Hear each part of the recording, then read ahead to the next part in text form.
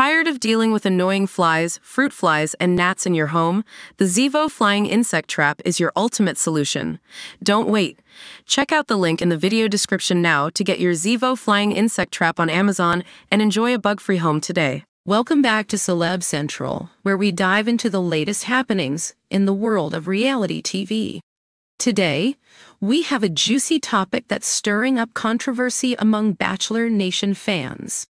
Recently, Daisy Kent, who was a beloved contestant on season 21 of The Bachelorette, has sparked outrage after being spotted hanging out with none other than Sam McKinney. You may remember Sam as the contestant who earned the villain label during his season due to his toxic behavior and numerous clashes with other contestants. What caught fans off guard was Sam's unexpected admission, suggesting that he actually preferred leading ladies like Daisy or Maria Jorgis over Jenn Tran. This revelation has left many fans fuming, and now Daisy's association with him has only fanned the flames. Just last week, during the Men Tell All special, Sam faced some serious backlash from Jenn Tran, who called him out for his behavior and lack of accountability.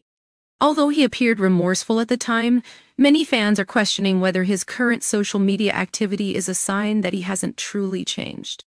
In a recent TikTok that quickly went viral, Thomas Nguyen, another contestant from season 21, shared a clip featuring himself, Sam, and fellow reality stars Lee Kyanan and Sydney Gordon from Joey Graziadei's Bachelor season. The video showed the group lip-synching to Sam's infamous catchphrase, "I keep the main thing the main thing," but it was Daisy's unexpected appearance at the end that really set fans off.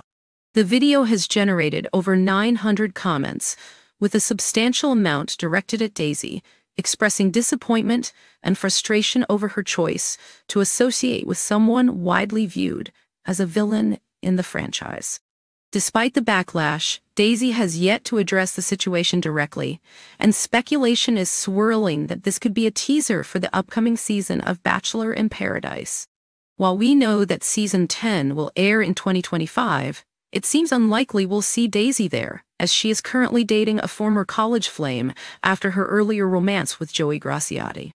So, what are your thoughts on Daisy Kent hanging out with Sam McKinney? Are you Team Daisy or Team Outrage? Make sure to sound off in the comments below. Your opinions matter. Don't forget to like and subscribe for more updates from the world of reality television.